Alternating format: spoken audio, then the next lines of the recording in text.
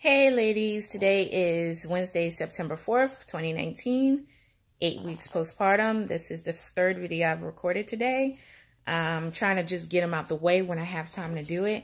And I just wanted to give some quick pumping tips that I've learned. I'm not an expert by any means on anything baby or breast related or motherhood or any of that.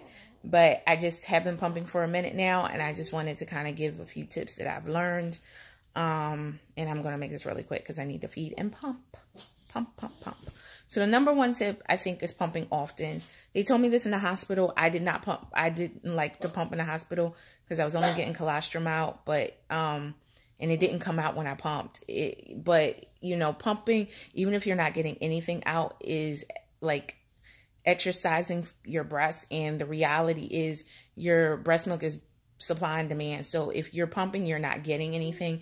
Your body is then told we need to make more because we need more. If you don't pump, then your body feels that you have enough milk, so it's not going to make any more. So sometimes people say they don't have enough milk, but if you pump more often, you might get more milk.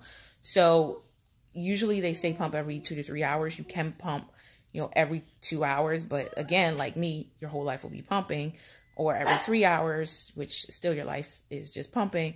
And you can pump every hour if you need to. I mean, keep in mind that, you know, the amount you get out will always vary. And don't pump so much that your breasts are sore, because sometimes it'll make your nipples even sore constantly pumping. You can do something called power pumping. Sorry, Michaela's asleep, so she's making some noises. Where you like pump for like 20 minutes and stop for 10 minutes, then pump again for 20 minutes and stop for 10 minutes. Or so basically on and off pumping. So you can do that. Some people like that. And they'll do that consistently. But pumping often is a thing that you have to do. And it's annoying. But that is actually to help you get your milk to supply. And even after you pump, if you can pump to the point where you don't have any more milk coming out, or at least not as consistently, again, your body is learning we need more milk, so pumping often is number one. Number two, which is just as important as number one, sorry, she's getting loud, is drinking lots of water and fluids. Like, you need to drink a lot of water, like 90 ounces or something crazy like that. I don't know the exact amount, but just drink a lot. I also read, though, if you drink too much, that could lessen your milk supply. So there is a balance. I believe it's around like 90 something ounces of water that you need, because you need I think normally we need like 60 something ounces, and when you're breastfeeding, you need another 30 something ounces. So like 90 something ounces of water.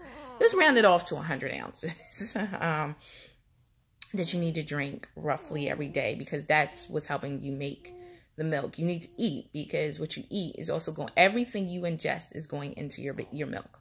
So, you know, be mindful of that. So eating, if you have a more nutritious diet, the milk will be more nutritious.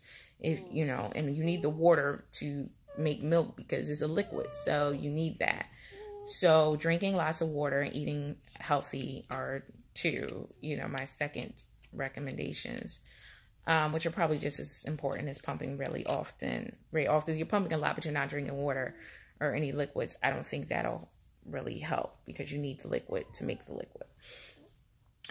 3 would be using the right flange size. When I first started pumping, I was using this size, which is the 24 millimeter. I have a Medela pumping style. I was using this one, and I thought it worked for me, but it actually was too small, and I didn't realize that until I just one day randomly decided to use this 27, which is the other size that comes with it. And this was so much better for me. I also coat my phalanges in coconut oil, like this part where my breast and nipple are going to go. I put coconut oil in there. That's a recommendation I got from an OB who was an exclusive pumper. This is someone I met when I was having Michaela. She told me that she did that and that it really helps and that it was safe for the baby. So I put coconut oil, not a ton, just enough to, like, you know, go in, and it helps, like, you know, the pooling a little bit. So I put the coconut oil is going to get in the milk, though. So that's why, you know, you need to be mindful, but it's not a ton. And she told me it was safe. So I'm assuming it's safe. She was a doctor. So yeah, so I used a 27, but I started with the 24. So I was using the wrong size. And when the way you can tell is like if your nipple this is supposed to pull in some of the areola, like a little bit of areola in your nipple. If you're only getting your nipple in, then you're probably using the wrong size. And if you're getting your nipple and it's rubbing up against this, which is what was happening to me, you're probably using this wrong size, smaller size. Now, if it's too big and it's pulling too much of your areola in and your nipple's kind of just like, you know, a little thing in the middle, then you might be using, you know, too big of it and need to go down. But you have to play with it and really find out. But the size flange you use really will, if you're using the wrong size, it affects how much milk you get out when you pump. So it's good to know whether you're using the right size, or try both, you know, sizes to figure it out if you don't know. Another thing is warm compresses and hand expressing. So yeah, the flange was like 3, my third tip. The warm compress and hand massaging. So pumping, regardless of what kind of pump you use, whether it's hospital grade or whatever they're calling it, is not as effective as a baby latching. So you're not going to remove as much milk through pumping. It does not. Babies latching is the best and most effective way to remove milk, but that doesn't happen for all of us the way it's supposed to. So if you're still going to continue with breastfeeding and you're going to pump it out, then you have to also massage. And I did not find that out right away. It took a while. I actually was talking to a lactation consultant before I realized that, and reading a lot online. So the warm compress you can put up at the top and on your breast. And that also helps when your breasts are sore. That helps to open up the ducts. So that makes, you know, you might notice if you put warmth on it, or even if you're holding your baby on it, skin to skin, you might notice the letdown.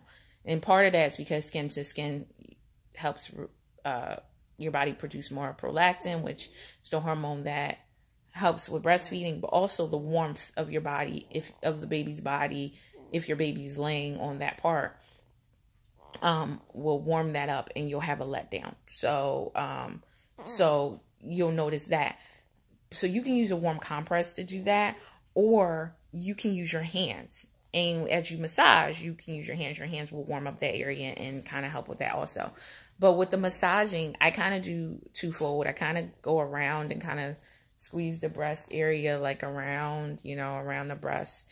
You know, I kind of go like, you know, around that way. But then I also use my thumb and sometimes my other fingers and firmly push down the breast, down to the areola. And I can actually see milk shoot out when I do that. Like you kind of, not so much that it hurts. Don't push so much that it hurts, but you kind of firmly push down. So as you do that, you will notice it coming out. Now, if you're wearing a pumping bra, which is what I tend to wear now, it is kind of hard. And if you're not wearing a pumping bra, then I don't know how you're going to do it when you're holding the things to your hand. You might want to think about getting a pumping bra, because if you're holding the pieces on, it's just, one, uncomfortable and ineffective. But two, you can be using your hands for other things right now. Like at this stage in life, we need to use our hands for other things, not just that. But if you have a pumping bras aren't perfect because it's hard to massage while you're wearing a pumping bra, but you might want to get a pumping bra because it's at least easier. There was a pumping bra I saw on Amazon that was more of a net type thing, and I did get that, but I haven't figured out how to put it on yet. It's like this like contraption of netting and stuff. And it goes straight on your breasts, and you don't even have to wear a bra apparently to use it. My breasts are pretty large now, so I'm not even sure if it's going to work. You know, it has mixed reviews. It was about $13 on Amazon. I can't recommend it yet because I'm still trying to figure out how to use it. I got to get time to figure out how to use it. So that's the thing. Anything that takes up extra time, but you got to figure out how to put it on. The reason I got that was, one, because it's supposed to allow me to more area that I can massage while I'm doing the pumping, but two, also pumping bras and anything gets milk all over it and they get nasty. You got to wash them constantly. So if you're getting pumping bras, you at least want to get 2, if not more than 2. Pumping bras are also unattractive because you can see them. I haven't found one where you can't see it under your clothes. You can tend to see it. The only good thing is that the pumping bras I bought are also nursing bras. So I can nurse on one side and pump on the other side. So that's cool.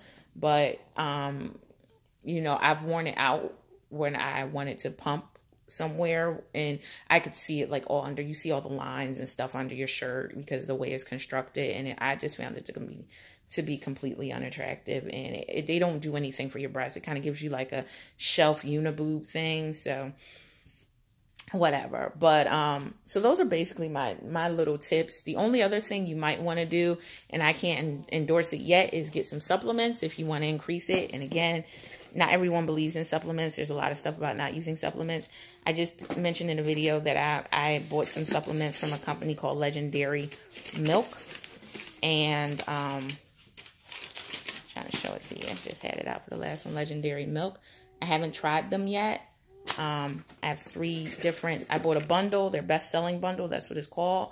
It has something called Liquid Gold, which is for breast milk production, and, well, all of them do breast milk production, but that one's breast milk production. Pump Princess is breast milk production and milk flow, which is important for Michaela, because if the flow doesn't come out right, she gets really frustrated. And then they have something called Milk-a-Palooza, which is breast milk production and, Milk-a-Palooza, breast milk production and nutrition in milk. So it makes your milk more nutritious. As I said in a prior, I don't know if I showed the Pump Princess, like the picture. If I said in a prior video, there's foremilk and there's hind milk. When you pump, the foremilk is like the watery milk that comes out in the beginning, and if you pump, you see that, and it's like a watery, whitish, watery milk. And then the hind milk comes out later, like towards the end of the feeding, and it is a more nutritious and a thicker milk. And so the baby gets both. If the baby doesn't, if the baby doesn't latch long enough, the baby might not get both of them. So, or if you over-lactate and you produce a lot of milk, you might produce a lot more foremilk, which is not as nutritious as the hind milk. But boosting the nutrition in your milk is always a good thing. You could do that just from your diet. You don't need these supplements, but the supplements tend to, well, these say they help. These are all fenugreek free. I did buy fenugreek prior to, and I did notice that Michaela was having some issues. I don't know if the fenugreek caused it, but I just gave up fenugreek to see if that would resolve the issues. So far it has not. So I don't know if it was the fenugreek, but fenugreek is known to create digestive issues in both the mom and the baby. I didn't have any digestive issues, but she was having issues. So I thought maybe the fenugreek was causing it. I'm not sure now, but you know. So that's just it. Those are the supplements, and you could try that.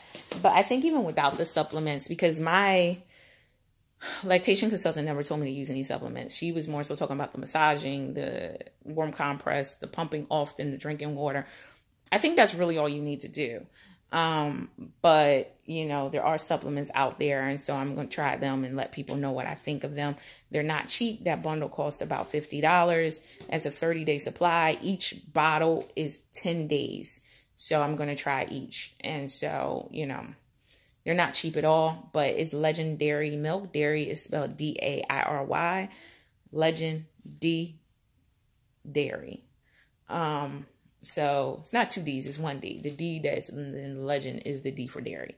So legendairymilk.com is what you might want to go to see if you want to try those supplements. But I don't know if they're going to work. I'm just telling you. So those are the things to do.